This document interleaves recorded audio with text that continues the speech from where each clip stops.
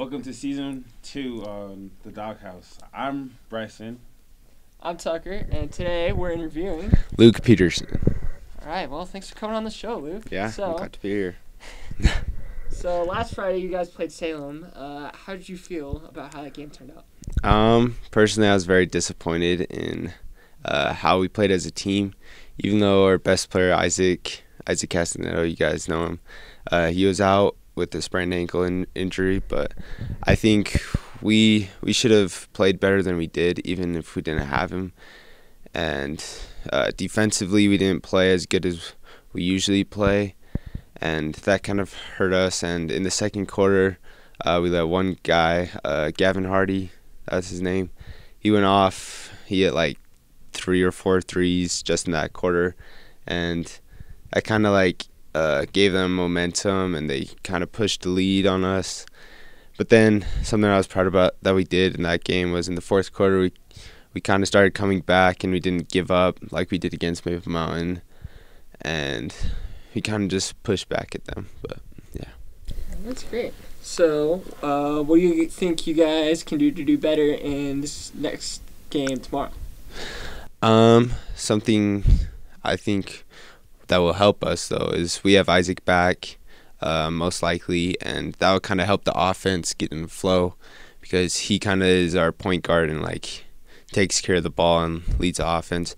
But something we need to do is we all need to get locked in, and defensively we all need to take it play by play and don't take a play off. I think will be best for us.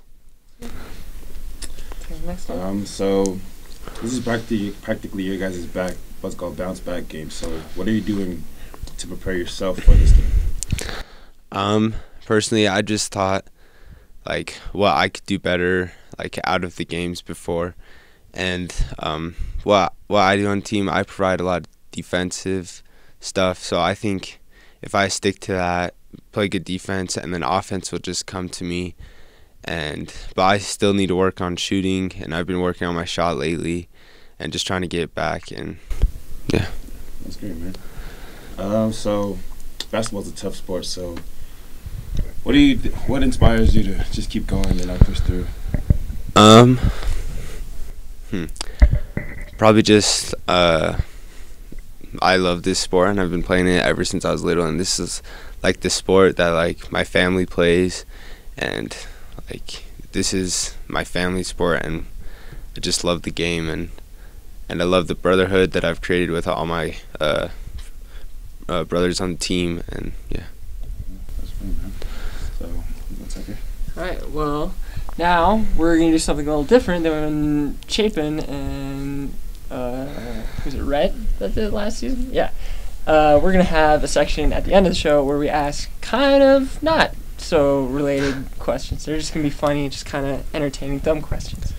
So, who's your celebrity crush? Oh, celebrity crush. It's a lot. I think it's Selena Gomez. Yeah. I see that. Yeah. All right, Bryce, you take the next one. What is your go-to restaurant after a game? Go-to restaurant. That's a tough question. Yeah. Probably Chick-fil-A or Panda Express. One of those two. Yeah. All right, this is a hard question, all right? So, okay. Left Twix or right Twix? I love my Twix. I'm gonna have to go with the right Twix. Yeah, that's all. Right. More of a left. All right, and close it out. What song can you listen to on repeat, all day? On repeat. This is a tough one. You guys know the song "This Could Be Us" by Ray? I don't know how to say his name. Ray Shrumman. Oh, Ray Shrumman. Yeah, that's a good one. That's a banger. Yeah. Great. Well, we'd like to say thanks for joining us. Yeah, you're welcome. If you have anything to say to all your fans out there, just say it now. Due to circumstances beyond our control, we are going to have a change of hosts. But we liked having him on so much last time that we have invited our own Luke to come and join the show as a host. How do you feel, Luke, being the new host? Good. I'm glad to be back. And coming to the game tonight at 7 o'clock. Probably playing Park City. Are we going to win? Yeah, we are. Heck yeah. Definitely. Be there. Go Bulldogs.